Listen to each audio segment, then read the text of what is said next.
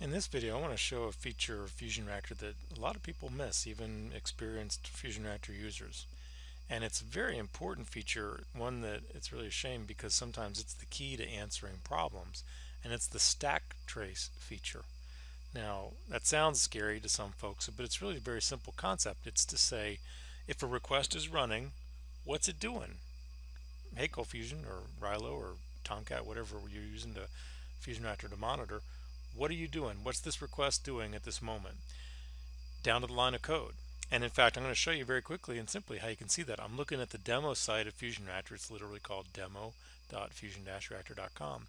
And it's just got some synthetic load that runs all the time. Happens to be a request that runs every minute for 60 seconds, and then it ends and it starts over, runs for 60 seconds, and then it ends. Now, this is not going to be typical in your environment, but let's just say you happen someday to come in here and see this bottom left graph saying, hey, yeah, I've got some requests running. The light blue means requests are running right now. The dark blue refers to average response time of completed requests, but the light blue is requests running. So if you see this going up, it means one or more requests are taking a long time. And you may know that you can come into the requests activity page to view the requests that is or those that are running slow. Do that one more time. Okay, so when I come to this page, I see what requests, if any, are running. There might be one, there might be many. I can see in here how many are running at the moment, how many have been running per second. If I refresh it, I'll see this change. I might catch a different one running, or I'll see that one taking a longer and longer time. Well, I can look into that request. FusionReactor lets me see all kinds of details. I could see things like if any queries had finished, or I might see in the JDBC tab not only that the queries have finished, there was one, but one is running. Here's a running query. So that's why this request was taking 36 seconds. But let's say I didn't know that was why it was taking a long time. I'm going to refresh it again, and that one's going to end. It's 60 seconds old. It's going to end. Okay, there it is starting up again. Here's where the stack trace comes in. Maybe I don't understand why the request is running slow. So I want to know, why are you at 7 seconds into your life? And if I click on the stack trace button here, that shows me, hey, what's this request doing right now? And I'm going to look at it real quickly and tell you that I can see that it's running line 25 of this file called ColdFusion 9 www frjdbc2.cfm. Remember, this is a synthetic load, so don't worry about the URL. It's the file name. It's nothing interesting. But the point is, that's line 25 of that template. And if I come up here and refresh this the request, the stack trace, and if it's still running, it will tell me it's still on that line of code. And I just refreshed it, and it is still on that line of code. So there's my smoking gun.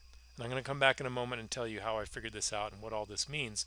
But finally, if I do it one more time, it was about 40 seconds into its life, 54 seconds. So if I refresh it now, I want you to notice this. It's not going to be running anymore. And when I refresh it, it says the request that was running on this thread has finished. Okay, so if you're stack tracing something and this pops up, it means there's nothing more to look at. This information down here doesn't mean anything to you. Just ignore it. You have to move on. And of course, in our case, we can go back and look at the request activity and catch another one running. It's 30 seconds into its life. Do a stack trace, and sure enough, it's on line 25 of frjdbc.cfm. Now, the important thing is to figure out first what the line of code is, if any. And so you start from the top down and look down this list for anything that says .cfm.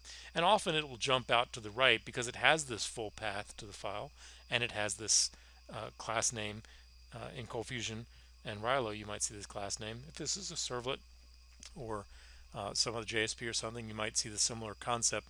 But anyway, the point is you'll see literally the line number of code that it's running. Now, you could go and open up this file if you're on the server. That's the actual path to the file name on the server. You can open it up and look at it and see what line 25 is in this case. But I don't have to do that because the stack trace is like an onion peel. This first line is what it was doing at the moment I said, tell me what you're doing. And sometimes this may not mean anything to you. We'll come back to it in a moment. Below that is, well, what called that? And below that is what called that?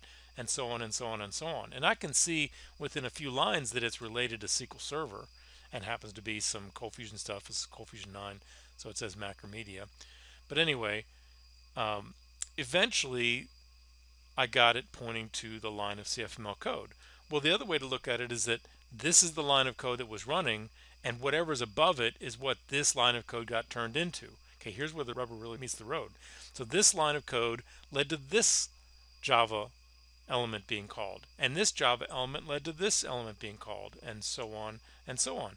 And in fact, in ColdFusion particularly, you can figure out what the CFML tag was, or in Rilo, you can figure out what the CFML tag is, because it's usually, not always, but usually going to say something like some tag.doEnd tag or some tag.doStart tag. If it's a tag that doesn't have a closing tag, the opening tag will execute it when you say run that tag. If it's like a CF query tag, between the CF query opening and closing tag is the SQL.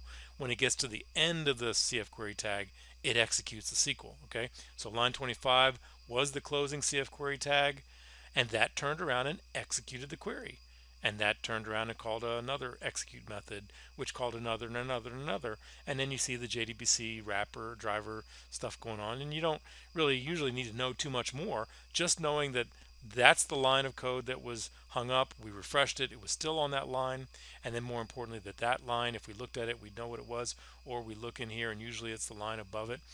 That's how you know what's going on in a request. That's a stack trace, and it's really powerful. There's also a way to get a stack trace from within crash protection alerts in FusionReactor. That's another subject to talk about another time, but there's a quick introduction to using stack traces in FusionReactor. Hope that's helpful.